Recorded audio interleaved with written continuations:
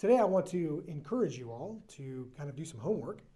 And by that I mean that the city recently completed a housing needs assessment in partnership with Wichita State University and our housing committee.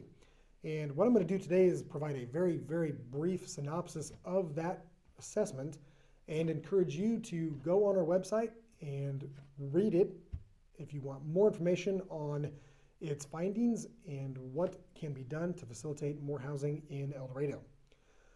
So the report, which was again facilitated in part by Wichita State, and we also had a committee of interested stakeholders provide input in developing the report. And really what it did was it identified a couple of things to help us facilitate housing in our community. The first is it identified barriers to constructing new housing within our community. And it looked at, do we have a demand for housing within our community? Spoiler alert, it actually identified the fact that El Dorado does need additional housing starts within our community. So after identifying that, again, it looked at some barriers or what's holding us back from developing new housing and identified those items and maybe what could be done to address those. It also looked at what the city's role should be in facilitating new housing and working with the community to get new housing starts within our community.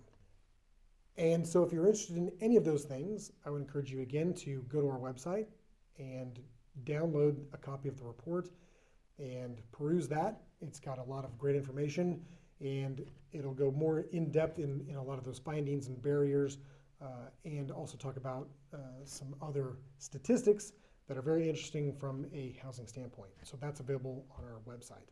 In addition to that, a few years ago, the state completed a statewide housing assessment, and we're going to make that available on our website as well. And what that does is that identifies state strategies and goals, as well as strategies and goals that local governments throughout the state can do to facilitate housing within their communities. The state did that effort a few years ago because it recognized the need for additional housing throughout the state, and it wanted to figure out, what housing should we be looking at, and what are some ways that we can facilitate housing within the state of Kansas. So if we look at these two documents in combination, it provides really a footprint or a game plan for how El Dorado can facilitate more housing within our community.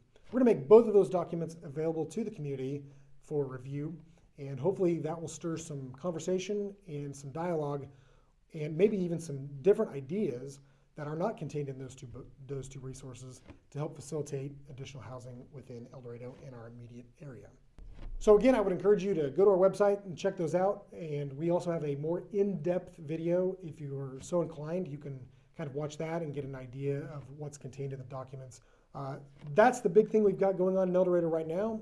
Have a great week, and we'll see you next time.